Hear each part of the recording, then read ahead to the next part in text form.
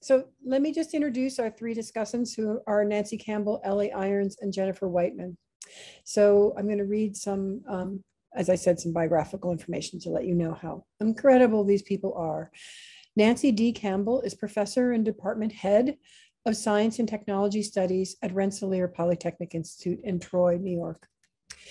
And she's a colleague of ours. All of these people are. She's author of O.D. Naloxone and the Politics of Overdose Prevention, which is an MIT Press from 2020.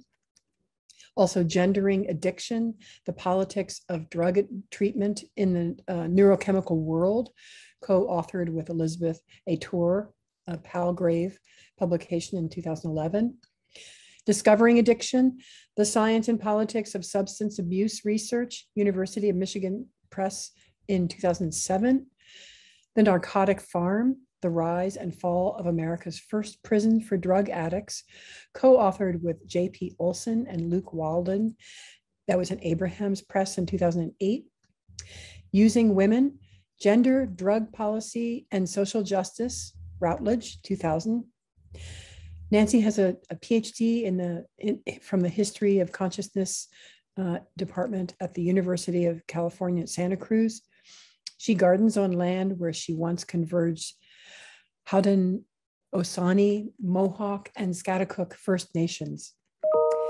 Not where once was converged. Sorry, those three nations.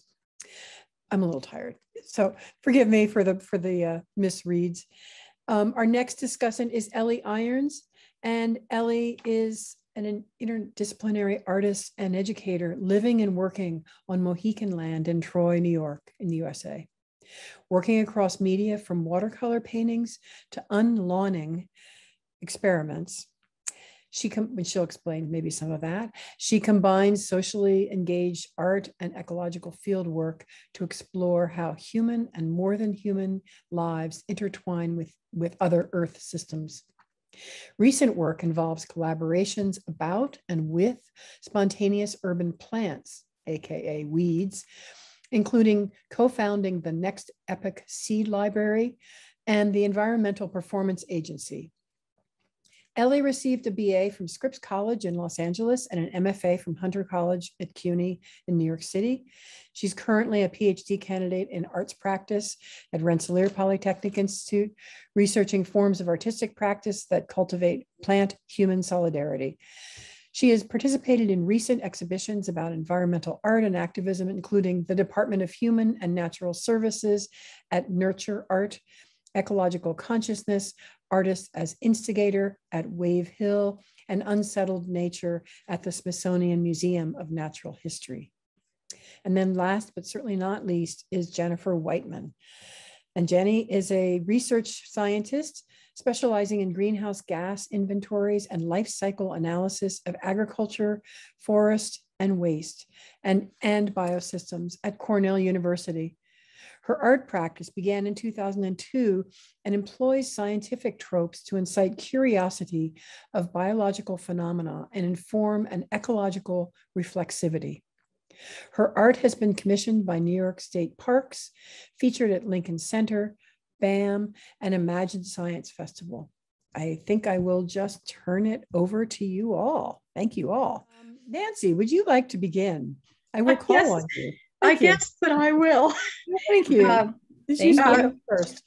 If that's all right, then I will go right ahead because I am eager to talk about these works, and this attending to Ruderal Ecologies too has brought some of my thoughts into pretty crisp contradiction, and so I'm eager to discuss this. Last night, Max Lebrun directed our attention to a letter from Eve Tuck that is called Suspending Damage. And that letter quotes bell hooks and quotes something in which bell hooks is saying, basically, we have been, particularly people of color, have been asked to only speak from that space in the margin. That is a sign of deprivation a wound, an unfulfilled longing. Only speak your pain.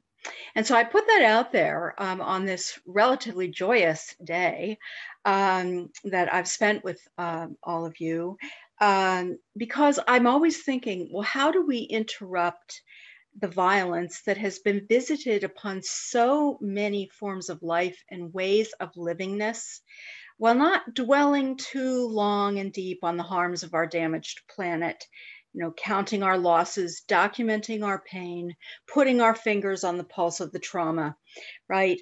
And what Eve Tuck says is basically, stop documenting damage and start researching for desire, because desire can kind of break, not only break the cycle between reproduction and resistance, which is kind of isomorphic and leaves us in kind of a suspended state, but we can also remember that which imparts joy and persistence, tenacity, and livingness. And so that's a hard thing to think together with, because, the flames are at our doors. Wild boar and foxes are crossing the streets of Berlin. I will never forget one night when I was walking home in Berlin, and there was a fox waiting, as I was, for the light to change so that we could cross the street together. I mean, it's really like that there. It's really very interesting. Layers of industrial ruin are becoming our very gardens. Rubble is our growing medium. So how do you, in that kind of state, rework the grounds on which we stand and make and do in non-extractive ways? And I think we've seen some real examples of that, including what Bettina brought to us in the form of an ethnography. And I'm so sorry that Natasha Myers wasn't here, because she calls these sorts of things, ungridable ecologies, the ones that refuse the common sense narrative, right? The teleology that we all have in us of colonialism and militarism and heteronormativity and economizations of life that feed those forces of reproduction. So, we're living with the culmination of hundreds of years of this sort of extractive scene. And we have a lot of great words, neologisms dear to my heart, for thinking about that. But I also think that responding to that with alignment and obedience, right, isn't really an option for us, right? We have to resist in some way. Resistance can't really be futile, but old style resistance probably is. And so Eve Tuck also reminds us that desire interrupts that reproductive and resistance kind of narrative, as have the works that we've witnessed today. I think that using, rooting into the Planthropocene, working the edges, using our peripheral visions, which are honed, after all, by our motivations to see around and through and against the non-ruderal ecologies that we also simultaneously inhabit, to interrupt the seamless reproduction of uneven terrain and hostile territories. So these are everywhere, right? I mean, the unevenness, the inequity, right? The damage, the trauma, it's all around us. And as Sylvia Winter reminds us, if we continue with our old ways of thinking, right? These narratives that are completely just damage centered, then we drift as a species towards an unparalleled catastrophe. So it's a kind of catastrophizing of that kind of thinking that I think with sometimes. And so I wonder about the cyanobacteria, the algae, the plants, the sturgeon, right? They help to teach us how to work towards more livable worlds. And I really appreciate the works that we witnessed today, because I think that they are about flourishing even in the midst of this seeming destruction. They're about resourceful, adaptation, et cetera.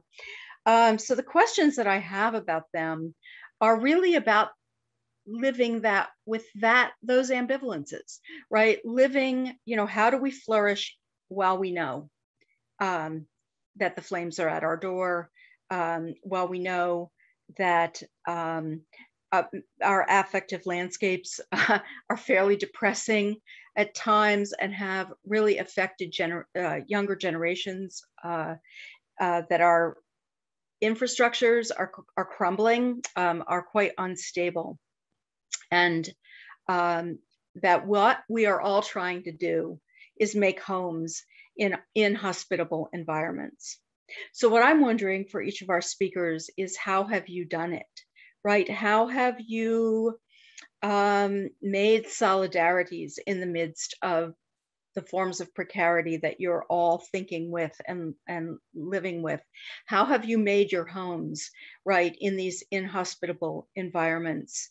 That is very literal in the case of that Bettina brought to us through her work on asylum seekers from Africa, Asia, and the Middle East, who find themselves living in abandoned military barracks in the former GDR, in the forest, you know, in the midst of these. Some of the trees of this region of the world are really quite amazing. So we're all stranded, in a sense. These are worlds of the stranded. And so here we are, stranded together. How might you answer that kind of question, right? How do you make homes and art in inhospitable environments? What do you rely on? What are your resources? Thank you for allowing me to ask you that question. I look forward to answers.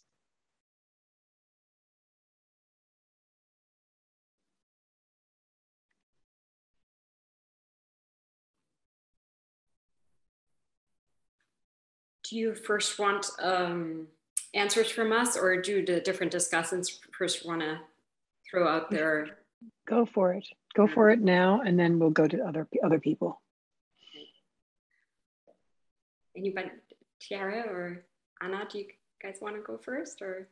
I can go first. Sure. Thank you so much for bringing up these very relevant questions to the discussion. I'm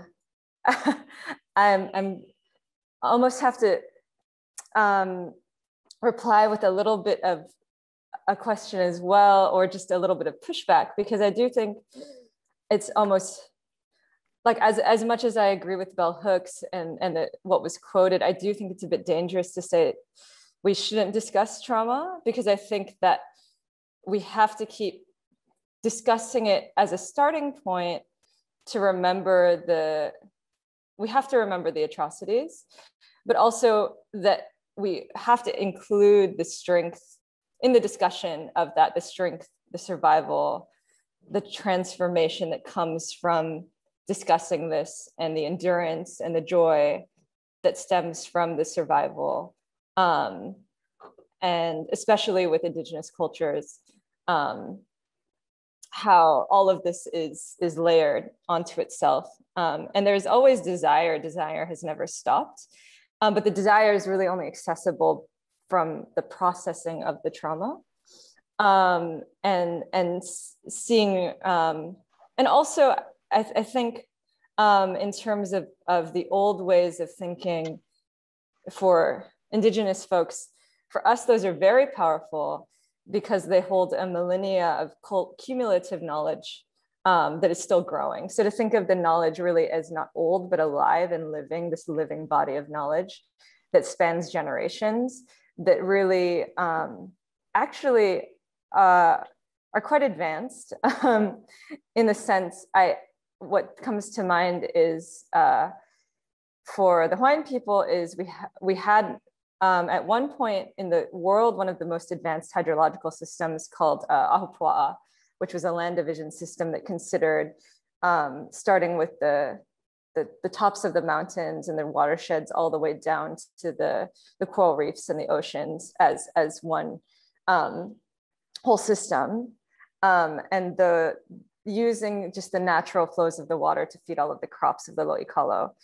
And the stories embedded in the Lo'ikalo are really passed down from generation to generation that include the water systems, that include soil systems, you know, the symbiosis with different bacteria, you know, that was ingrained in generations of knowledge that are still being you know, built on today. So honestly, my connection to this knowledge or remembrance of it is what kind of keeps me alive and thriving. And it's been a process for me of like forgetting and remembering, so to speak, as I live in the diaspora, and then reconnecting to home. And also, I think home is not really a built structure. I think it's a connection to land, and it's a sense of, yeah, the sense of interconnectedness I was saying, but sometimes it goes without language. It's just kind of like being among other species and ecosystems. So I'll leave it there for me. Thank you. Mm-hmm. Mm-hmm.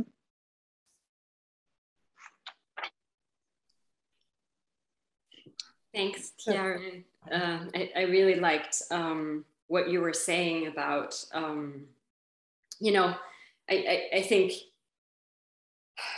I really agree with Tuck's statement that it's important not to just remain with the trauma and focus on, you know, things like ruination and ruins. I think it's something that as an anthropologist, I also, you know, see anthropology, as I said in the talk, kind of becoming a science of ruins. And there's sometimes something kind of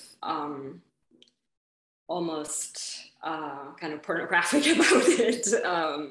You know, people talk about ruin porn, etc. And so I really, you know, think it's important what Eve Tuck is saying, and I understand, I think, where she's trying to come from, but I think also what Chiara just said, it's also a bit dangerous to not discuss trauma and the violence, and to kind of also stick with the violence and and remember it across generations. And I think for me, working in a place like Germany, in which I grew up myself, I think that's really important, as, you know, the generation that experienced the Holocaust and lived through the Holocaust and died through the Holocaust, you know, is disappearing. I think it's important. I think that's why I find it so interesting that this attention to the ruderal emerged in Germany specifically in the aftermath of fascism, and to hold on to that moment and remember that, and remember it in terms of analyzing the present, and to kind of really pay attention to the layered ways in which history, you know, continues to matter and exert its power. And so I think that's why the ruderal is, for me, and thinking about ruderal plants, you know, as almost these kind of uncanny reminders of the presence of the past, and so, but also exerting the desire to exceed the landscapes of destruction and violence that we inherit. And so I think that's kind of what fascinates me about the ruderal, that, you know, it's not just a celebration. It's not, you know, because in Germany, the plants coming out of the rubble were actually kind of celebrated as like, oh, there's this new life emerging from the ruins, now let's move on, right? And so that's kind of why I'm so interested in really thinking about the openings of these plants, and how can we tell and inhabit a different history and a different presence. And yeah, I don't know whether that really answers all your questions, Nancy, but I think that's kind of what I find, you know, fascinating about the ruderal, in kind of opposition almost to thinking about ruins and destruction, and sticking with it. Yeah. Thank you. Thank you both. Yes, go ahead. Sorry. Oh, no, I was going to say there's not much more. I don't think I could add on to those eloquent answers. And your question was very heavy, but very thought-provoking. I actually had like a visceral reaction to your words, and I felt the hopelessness. And yeah, no, I mean, I guess that's just there. That's part of it. You can't really erase those things. You can evade them sometimes. Sometimes you can focus on the amazing parts. Yeah, but what choice do we have? Yes, I think that we are very much living with these ambivalences, but the ways in which we incorporate histories of trauma do vary, and are not always sort of visible in a central kind of way. That's why I liked the peripheral visions that we, got glimpses of. Right. I mean, even with your fish, right? We get glimpses of holes in very interesting ways. And now I know, because I know Ellie Irons and Jen Wightman well enough to know that they know a whole lot about the plants of ruderal ecologies. I myself have an ambivalence to confess in handing off to Ellie that I was really challenged by her sort of persistent defense of Japanese knotweed, a plant that I have tried very hard to eradicate from a stream in Pennsylvania with which I'm very close. And so I know that some of these tenaciousnesses are beautiful, and yet they are also problematic. And so I thought she might want to speak to some of those kinds of entwinements. Thank you, Nancy, for that introduction. If that's okay, Jenny, I'll jump in here. Okay. Yeah, certainly I think knotweed among many of these tenacious ruderals is really, really generative to think with, and actually embodies a lot of the friction that I think has come across throughout these talks. And that's actually kind of the question the direction my question was going to go in, is how context specific and time specific and natural cultural specific each of our responses to tangling with so-called invasive beings is. And I guess I see each of the research practices and the art practices that we've looked at today as dealing with what Max was referring to yesterday as fraught terrains. And the friction around interrogating and sitting with different conceptions of what good is, what's just, what's desirable for our futures.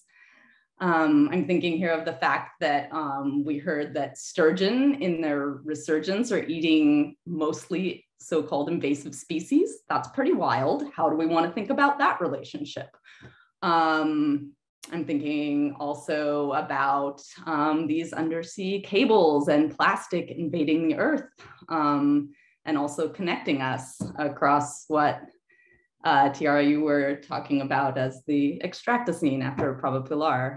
Again, Nancy, I have so many scenes to think with, and if Natasha was here, like you mentioned, she would be talking to us about the Planthropocene and a hopeful other era that we can inhabit simultaneously that doesn't have to be time bounded. So can we be in the extractocene and in the Planthropocene simultaneously, which is the era for plant-human solidarity that kind of decenters the human to a degree. So I'm thinking about these art and research practices as containers for sitting with friction. And I just wanted to hear a little bit, I mean, certainly the thematics are friction inducing, and I think there's good heat that comes from that, and then heat we have to back away from sometimes. But I thought as artists and researchers, you might talk a bit about your methodologies a little bit, like how there's space to hold, like some of Bettina's stories that have some elements of whimsy and really bring us into onto the ground of these gardens. The statue being stolen and replaced with a bunny, right? Like we have to hold a moment of joy and understanding there of like, but then at the same time that we're dealing with these really heavy topics.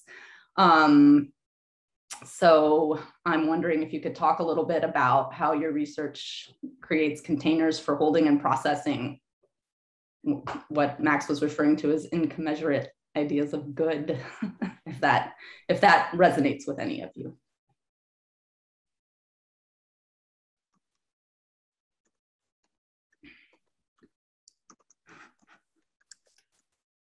Well, I could try first to speak a bit about the sturgeon and some of the questions of the diet with invasive species. And thank you. Honestly, these questions are, I mean, they're really thought-provoking. And all I feel like I can really do is muse a bit. So thank you for giving me something to think about for a while, I think, all of you.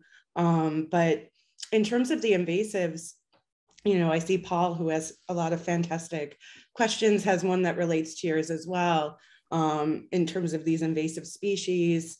Why are they eating so many of them? Well, first, I would just say what's going on in the habitat. You know, you have a species that's using chemosensory organs to kind of scoot along on the bottom of the lake or the river and kind of suck up food like a vacuum if it seems pretty good. So what that tells me right off the bat is there are a ton of invasive species in those waters, you know, and what is kind of the percentage there based on availability versus preference and those kinds of studies. I don't know of any yet, but I think that that's kind of the wonderful thing about this research and, you know, collective research that transpires over long periods of time and is very clear with citation and referencing what came before it and providing the tools and the knowledge for what might come after it. So I think, you know, we're still learning a lot. And they're really just the last decade or so picking up these studies that they were conducting in the 90s around here. So it just takes a really long time to kind of figure out what all of these things mean. But I think what you can also surmise, just, you know, without knowing a lot of these details or answering these questions that are opened up by this one answer, I think we can, you know, surmise that these fish are adaptable. They're going to use what's available to them. And yeah, that's it. That's how they've survived. That's why they've been here since the last glacial retreat. And if we don't treat them as a resource to be exploited, if we don't destroy their habitat and instead restore it, I think that, you know, we'll be seeing a lot of these species kind of, their numbers go up and the balance kind of find its footing again, wherever it's supposed to be. And I know invasive species in our landias, very, very fraught territory. One where, you know, I too, with knotweed, have such complicated feelings. And I feel, you know, a personal affront sometimes with the frivolity of which, you know, people kind of talk about like some of these species in certain environments. So I think the devil's in the details with all of this stuff, right? And, you know, in terms of containers, just to wrap it up and then let someone else talk, because I'm interested to hear what the others have to say. And in terms of this, you know, joy and life versus this feeling of hopelessness and death, you know, the little baby fingerlings in the museum had to have their dark time and they had to have their light time too. That was necessary to life. So I'll just leave with that and thank you for your questions.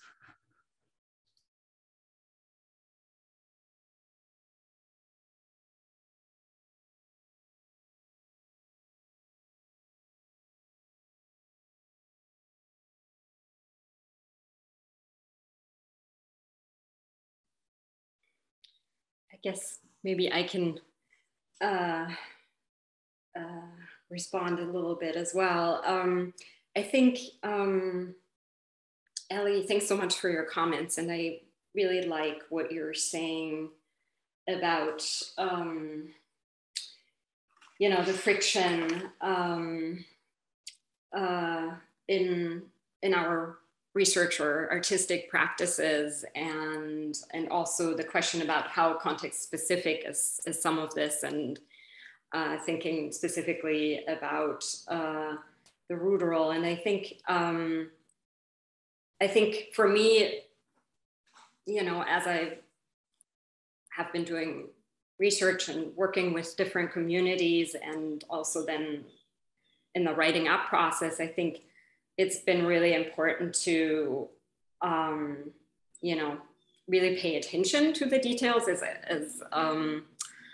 Anna just said, you know, the devil is in the details. And so I think for me, it's really important to kind of do that kind of grounded work of really invoking, you know, people and specific kinds of plants and the land on which these encounters is occurring, and the histories and the multiple layers of histories of violence and but also flourishing that it is occurring in. And so so it's really important for me to I think kind of pay attention to the specificity. And I think what I really appreciated also about Max's talk yesterday was the thought that method is a way of being in the world, which I thought, you know, is really, you know, it's not just a kind of artistic or research choice that we're doing, but it's also, you know, really about how do we relate with one another, and including more than humans. And so I think for me in my writing and research practice, I think that has been really important. How do we not always relate everything back to ourselves, as Max said yesterday? I don't know whether this sounds too abstract now, but I think that's something that's kind of been important for me as an anthropologist and as an ethnographer, and to also really pay attention, kind of thinking about ethics of research, et cetera. You know, I was working specifically with very vulnerable communities, and how to then, you know, not produce extractive forms of knowledge. You know, I had people, you know, kind of also, you know, refuse wanting to, you know, tell their stories, or, you know, go into details about their identities, et cetera, and how to kind of really respond to that and hold that and not gloss over that, and really think about ways also of giving back, but at the same time not trying to erase the power dynamics that are there as one does research. And so I think listening to some of, you know, to all of our talks today, I think this question of care really kind of came up for me again, that again, Max pointed out yesterday about, you know, wanting to unsettle care and forms of care, and how to do that, and how to kind of really be cognizant of the fraught terrain in which also care work as researchers, as artists, as scientists that we're doing. And I'd love to, you know, talk more with Tiara and Anna about that, you know, about how, you know, how you guys are thinking about, you know, Anna, in your case, working with water and with fish. You know, I think you talked a lot about you know, really acknowledge or like really appreciating the fluidity of water and what it does, but then at the same time, you know, water is also fraught with histories of colonial violence, slavery, etc. And so I thought it was interesting, you know, that you were working in a border space actually, and I would love to hear more about that, how that actually worked out in your research. And then also Tiara, I thought it was so interesting that you were, you know, looking at the the melted plastic and trying to do something different with it, and kind of really pay attention to the destructive effects. So I just think it's, yeah, I don't know. I would love to have more of a conversation, you know, using Ellie's comments to kind of think about this kind of care work and really unsettling also the kind of care work that we're trying to do as researchers or artists, you know, and not looking away at the ways in which it's always fraught. Yeah. Yeah, thank you, Bettina, and Ellie, like, and again for the question. I think a lot of amazing things were said. So I wanted to kind of piggyback off of the idea that you mentioned, Bettina, of method as a way of being in the world, or that was spoken about in yesterday's presentation. Because I think a lot about, in terms of my methodology, in addition to kind of researching articles, you know, it's really about embodied research and being kind of present in a landscape or a specific geography that I am doing work about. And sometimes I forget that.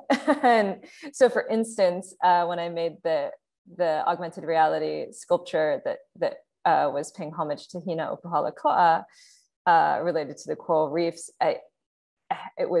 we started when I was off island, and we almost completed the work before I had even gone into the ocean and really connected with in the reef system. And it wasn't until I went snorkeling and kind of like was really face to face with the corals off the coast of Oahu, and seeing them both, you know, and thriving, but also like partially bleached, you know, in this kind of like mixed state of aliveness, but also being in awe of their beauty, and also their, you know, if we're talking about xenophobia that was mentioned, or like things that are alien, I think the ocean is absolutely that. Like, a lot of us who like often go in the ocean.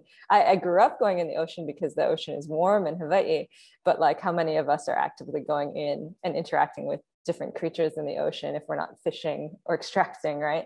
So I think really interacting with these environments that we often are not, that are so alien to us, is really a huge part of my research and methodology. And for me, after going in the ocean and kind of just viewing the different species, I was able to really create the work. And then for something like augmented reality, it's like seeing how people interact with the work. Does it translate? What is the transference of knowledge in the participation of this experience? Because sometimes I worry about legibility, and I worry about the vacuum, or the you know, the bubble that we all work in. And how does it, you know, how do the work we do kind of like move beyond those boundaries? And I do really think of, you know, in terms of my work, film is like a powerful method of being something that can be transmitted as this kind of immersive experience of knowledge. So I think it's just something to remember, is how do these conversations, how do they move out into the world? Because I think they're all really important and needed. On a question for Ellie about the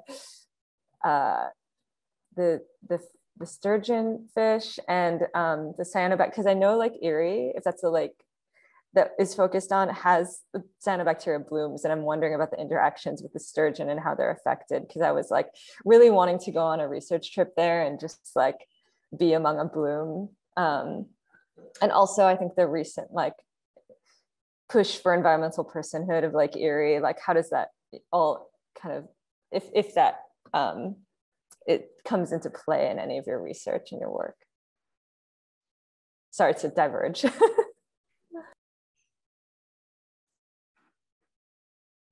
I don't know, did you want to hear from Ellie? But no, thank you. I was just, I'm always listening, and then I'm never sure if someone's fully done or not, or if I have a freeze. So talking about embodied experience, and then can you refresh me where we left off? Oh, sorry. Oh, My sorry. question was about the cyanobacteria in Lake Erie, and like okay. if there was because they have the blooms that happen there, and how it might affect the the sturgeon, and also if this push for environmental personhood that I know people are trying to get for Lake Erie, and if that makes any sort of difference, and how you see that playing out in your research. Yeah, so the cyanobacteria, I think my understanding is it mostly affects, it'll affect the water, the turbidity, how far you can see, but mostly it's kind of toxic for us and dogs, and it's a major problem in the Finger Lakes too, as well as in Lake Erie, although the last couple summers, we haven't really had a terrible bloom. I think the last one was like maybe 3 years ago, but the last 2 times I've been in the Finger Lakes, I haven't been able to go into Cayuga Lake at all because of the blooms. So just first of all, I loved your pieces, and I love Hawaii like so much. It's actually the place that I, as someone that grew up in the Great Lakes, with this understanding of water is like, yes, it's beautiful, but it's for sunsets because it's dangerous and you can't eat the fish. And did it rain? Because if it did, you might not want to go in the water. We have combined sewer overflow problems here, like a lot of old cities throughout the Northeast. So if there's a heavy rain, you'll get the water kind of rushing into the sewers and shooting out into the creeks. And for the sturgeon, that kind of stuff has impacted them quite a lot. And I think things like habitat destruction really, really impact them. So in places like the Yangtze River in China, they spend billions a year stocking huge sturgeon, their native species there, back into the water. But because of these dams, they can't get to their spawning habitats that they need. And so these have not been as successful as other situations. Here where I live, we have the Niagara River, which has Niagara Falls. So there's a natural barrier, and our 2 populations are actually separate. And of course they're genetically related, but they kind of live in different areas and have different habitat and ways. And the Buffalo part, Lake Erie is basically a giant puddle, right? Like it's 60 feet deep at the deepest spot, or well, generally, and then there's something like 120 feet somewhere, but it's a tiny puddle. And most of the collection of life I found in my research is at the narrowings, right, at the straits. So the Niagara River is not a river, it's a strait. And on top of all the legacy pollution and all these terrible things collecting there, all of the nutrients also collect there. So we are on the Atlantic Flyway. We have, birds coming from the Amazon, from the Arctic. We get snowy owls this time of year. And then we have like migratory fish like the sturgeon. But I think the rivers, like the Buffalo River, has been deepened 26 feet to enable like freight ships to come through, which is one of the things that's brought in, species like the zebra and the quagga mussels. And the round gobies, they've all kind of come from the ballasts of ships, and they've either come through the St. Lawrence Seaway or the Erie Canal or somewhere that was connecting here as a western terminus. So you kind of see this like witch's brew of all this different like bad and good stuff overlapping here, great nutrients, like great kind of like migratory ancient pathways, but then like great place for pollution to collect. Like Lackawanna, where the lake is here, is really, really, really, really fraught land. Growing up around here, my mother died of cancer before I graduated high school. I had lost 3 friends. Neurodegenerative issues are a big thing here. So you feel it. It's part of your inheritance, not even just if your ancestors are here, just being here and living with and off of this land and water. So I feel like I went in a giant circle around cyanobacteria to say that's, yes, one of many, many issues. But I think it actually affects the fish a little bit less, other than like oxygen issues and some other stuff. And in this case, like the things like the zebra and the quagga mussels, they've actually contributed quite a bit to like a lack of clarity in Lake Erie. So, even with these you know, invasive species. And I think, you know, again, diction is important, and maybe that isn't the right diction for these species, but I do think you have to look at time scales when you look at or think about anything from the algae to the sturgeon to really any species at all, and all of them in an ecosystem together. And that's kind of like, what are they doing in what amount of time, and what else is able to survive? You know, did that even come close to, thank you. That was a beautiful question and a really sloppy answer.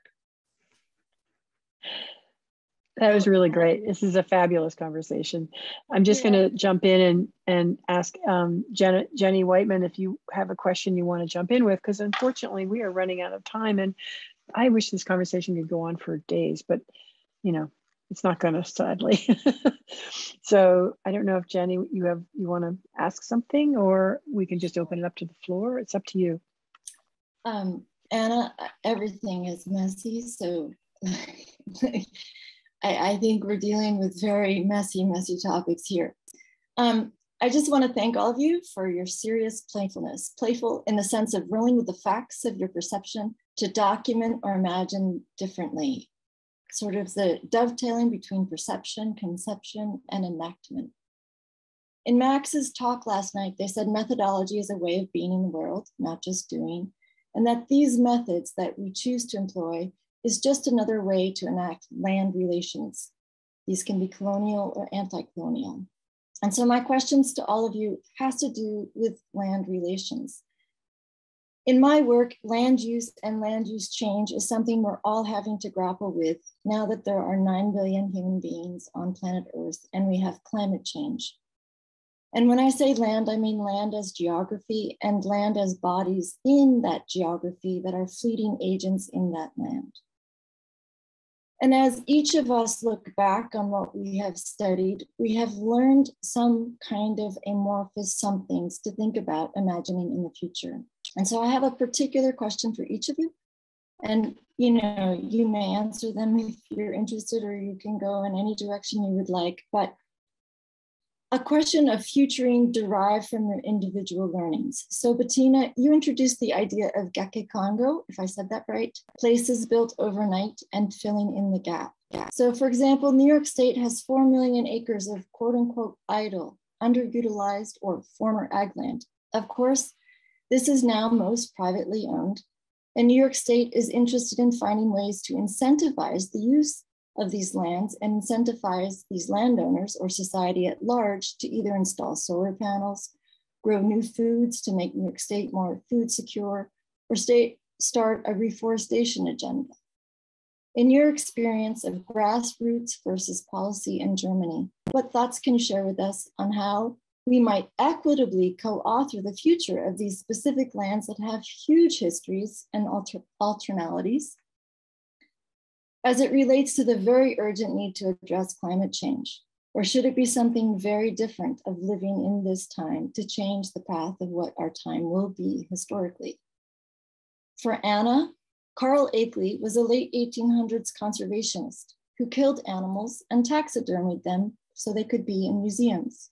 In his time and in his vision, it was to put these magnificent creatures in museums so the rest of us would have awe and want to protect these lands far away. Of course, we know this has evolved in some of us as having awe and others becoming trophy hunters.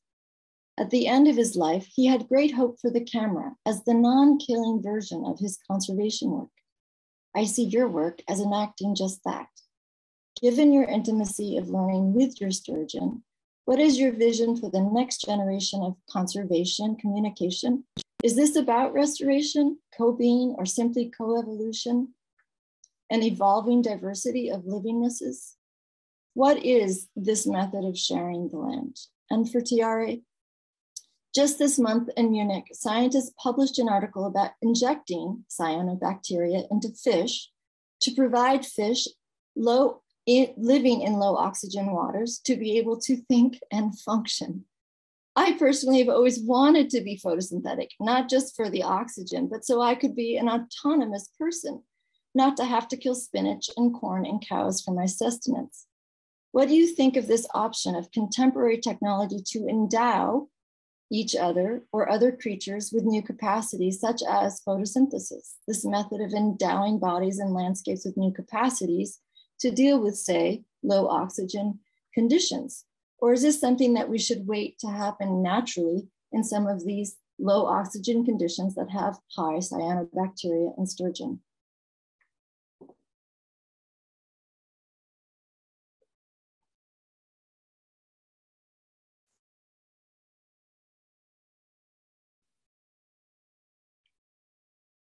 Should I go first because of the chronology, or yeah, okay. Thanks so much, Jenifer, for those wonderful comments. I really appreciate your question about the futures that we're kind of envisioning to inhabit, and the question about equitably inhabiting some of the spaces that we're talking about. And in terms of the Gechikondu that I discussed and mentioned in the talk, this is comes from a history of rural urban migration in Turkey, and the Gechikondu have slowly disappeared in Turkish cities and have been reconstructed with high rises often. I think in Berlin, the Gechikondu is quite unique. But I think in terms of thinking about rural spaces and the kind of movements to preserve them, I think they're very ambivalent in Berlin as well itself. I think that there's, for example, one nature park in Berlin that very much includes rural spaces and has kind of served to preserve rural vegetation. And you see walking through, it's at a former train yard that was abandoned after World War II. And walking through that space, you see signs saying, rural vegetation, do not touch. and so the rural is kind of being, both conserved, but also very much curated there. There are landscaping practices that specifically try to protect the rural vegetation in this particular park. And I think also there is very much so a commodification of some of the, abandoned spaces and what one might call rural spaces happening in Berlin as we speak. So it's not that that rural ecologies are kind of immune to that at all. And so I think in terms of thinking about how to, more equitably inhabit these spaces, I think there are a series of, I think projects that I see emerging in Berlin that do really amazing work in the community. There's one garden in Kreuzberg near actually the Gechikondu where there's a lot of land grab happening at the moment, and a lot of these formerly kind of public common lands are being privatized. And so people are actively engaged in struggles to preserve some of these spaces for community engagement and for example, urban gardening, but also for creating a space for people who live in the neighborhood and gather. And so not sure whether that really does justice to your question, but I don't want to take up too much time. So thanks for that question.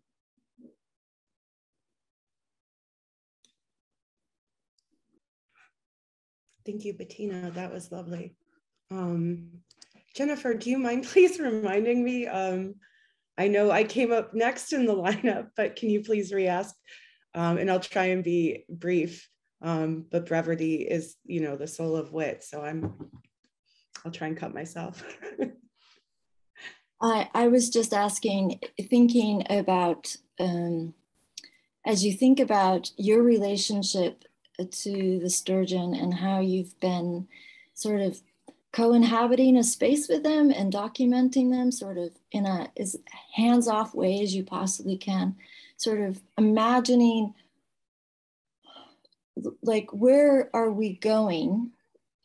Where can you imagine us going in this co-conservation, co-preservation, co-excitement about mutation and diversification? Like, how, and is it about restoration? Are we striving for restoration, or are we striving for some other way of being in space, say, as in contrast with historic conservation practices where we would kill animals and stick them in museums, right? Like, as we move forward, how do we imagine, like, is it that we take kids out in the water so that they have firsthand experience, or is that a bad idea? Like, how do we become more sensitive to those that live around us that are not human? Thank you. That's a great question, and one that I'm constantly asking myself. You have to assume sometimes you're insensitive. You walk on plants, right? You scare up birds or other animals without knowing it. But it was so beautifully put. Thank you so much. And Bettina brought up some points that made me think about some local examples kind of here. So for me personally, like, I do believe in and want to see restoration. I think restoration can come in a lot of forms. Some of it's just like leaving it alone and letting nature do most of the heavy lifting, and then guiding some of that, I think. And I shy away from kind of treating our waterscape here as, a ruin, or romanticizing or problematizing that, because I like to think about it as what it really is, which is part of a larger habitat and a key location on part of a larger habitat. So right here, right now, our outer harbor, which is basically the point where Lake Erie turns into the Niagara Strait, it was, really, really heavy industry for a long time. And then really the St. Lawrence Seaway cutting off the Erie Canal kind of, I think, saved us ecologically, because then we started to have, these monolithic corporations leave these areas crumble and fold. And yes, we had ruins for a while, but we also had people like leaving the land alone, and trees able to grow, and birds able to leave seed. And, it's not to say we didn't get quite a mix. We have a lot of Phragmites. We have a lot of knotweed here. There's all sorts of invasive species, just to use that term as shorthand, not without knowledge of how problematic it could be.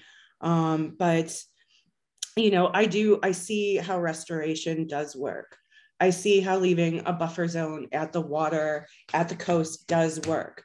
Phytoremediation can do a lot of work. That's also not to say that remediation isn't necessary. If you have a hotspot and a way and a place to put that, I think you need to kind of do that. I don't think it goes in someone else's backyard, but I think that there is really interesting technology now, really interesting studies, everything from mycology to bacterias that eat plastic. And I think there are others here that could clearly speak a lot more articulately about plastics. But yeah, I do think restoration is important. I think when you mess something up, anything, you take responsibility for that mistake. And even if that's my ancestor's mistake, even if that's your ancestor's, it doesn't matter. We're all here, we're right now. You know what I mean? And I think that we still have an opportunity to kind of restore some of the balance. I don't think once a baby is born, you can put it back into a womb, right? So I don't think we'll be a return to this idyllic past. I don't know if there ever was one. I think that nature is beautiful, but it's, it is life and death. It's all those things at once. So I don't know, did that even come close to answering your question? Okay, great. Thank you so much for asking it.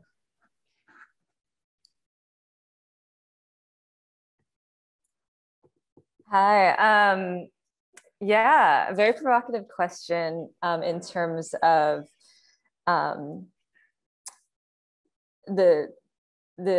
injecting cyanobacteria or photosynthetic bodies, creating photosynthetic human bodies. It's something I actually love to think about, and I'm not sure. Yeah, if you watch all of the short film that I presented with Cyanovisions, it's suggested, but it's actually, I'm not sure if you're familiar with Christina Agapakis and her work. She actually did try to alter mammalian cells by having that, to make them photosynthetic, so to speak, and was not successful. So I'm not sure if it's actually possible, but I love the idea of transgenesis, putting attributes from one species into another, if we're thinking about more regenerative futures and existences. So, harvesting light, right, for energy would be great through our skin. I guess the controversial bioethics type of things that come up are like, well, what happens to the germline once you've genetically altered species on an embryonic level? And how does that continue in the wild? And what are the implications of that, right? And how will that affect kind of the future of different species moving forward, and then everything they interrelate with. And then it provoked another thought around another controversial idea, which is assisted evolution. And I like to think that